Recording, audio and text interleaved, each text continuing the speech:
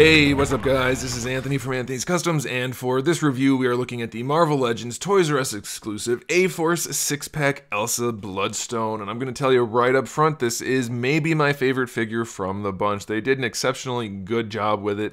I think it's probably...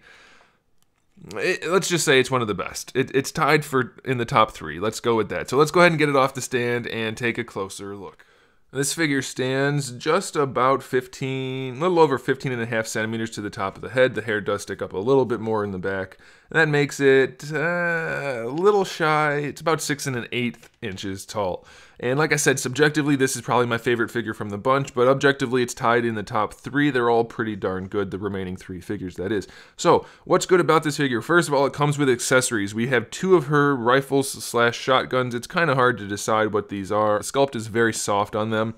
Luckily, we do have a little bit of paint to make them look kind of nice. And then we do also have her revolver. It's not the best sculpt, again, in the world, but a little bit of paint goes a long way, so...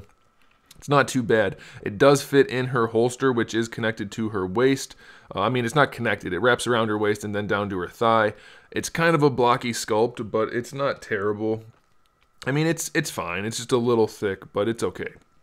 Now, the rest of the figure, we see a lot of reused parts, but the way they put them together is very nice. I think this jacket and everything fits the body very nicely. Are these knee pads new? I want to say they are. I can't think of where they were before, if we've seen them before, but it's nice to get a new sculpt. The shoes, these might be from Scarlet Witch, maybe, like the jacket and arms, but I'm not positive. Either way, it's nice to have some... not just the same old feet we see on every other figure, so that's okay. But here's the thing. I think they just nailed the head sculpt and paint job. It looks really, really good. They did a fantastic job. The paints are all lined up. It's a nice combination of things. The hair is shaded. The hair is sculpted really nicely. It's a separate mold, so there's no paint issues. Everything is really good about this, except for 2 things. One is that the ponytail is a separate piece, but they connected it with a square peg, which means you can't pose it or anything, and it looks like it could break easily, so be aware of that. Square peg, not good.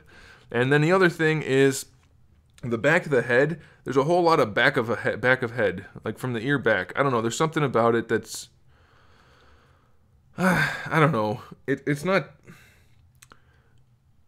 They probably should just have the hair lower, I guess. If they're going to sculpt it that way, it would look better with the hair lower. I don't know, it's just a little weird. If you push the head forward on the peg, it's not so bad, but then there's a whole lot of forwardness.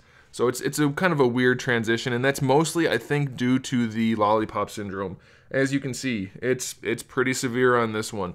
Of course, if you try to avoid it, you can, and it looks perfect without it. The head doesn't sit too high if you do it just right, but you can see you shouldn't be able to do that. Like, that is not good, and so that's only achievable because they have that huge gap, which is not necessary. So once again, lollipop syndrome, not good. Luckily, we can avoid it, so we're just gonna leave it there. Her entire outfit, including the neck thing, it's all just painted on, but the line work is exceptionally clean, so that's really good. There's really no issue anywhere throughout her outfit, so I am very pleased with that.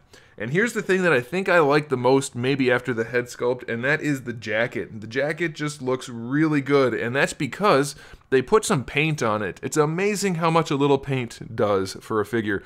The lapel area and the collar are painted black, the inside painted brown, so having the gray on the outside just gives it a really nice composition.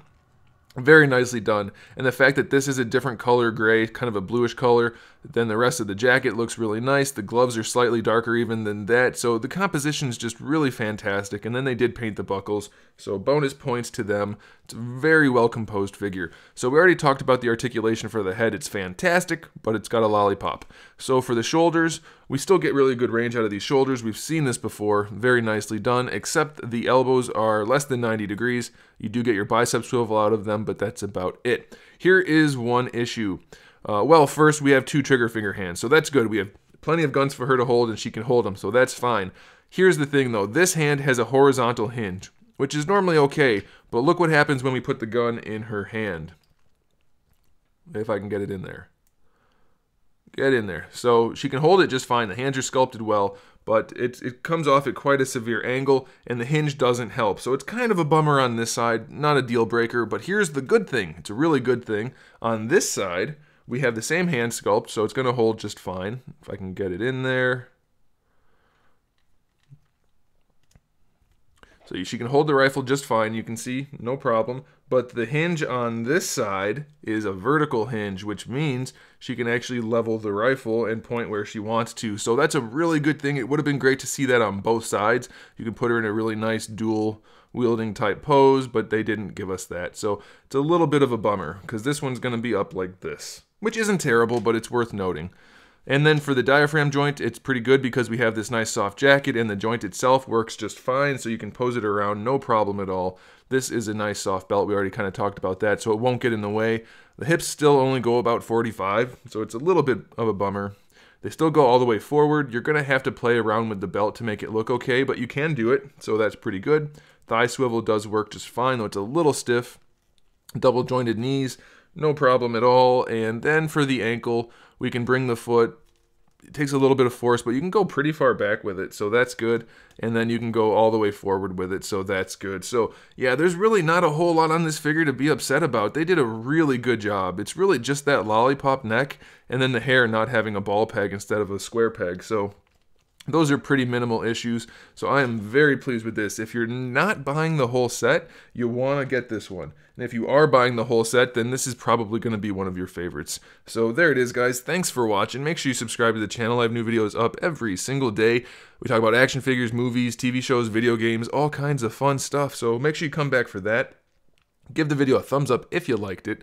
And in the meantime, keep collecting.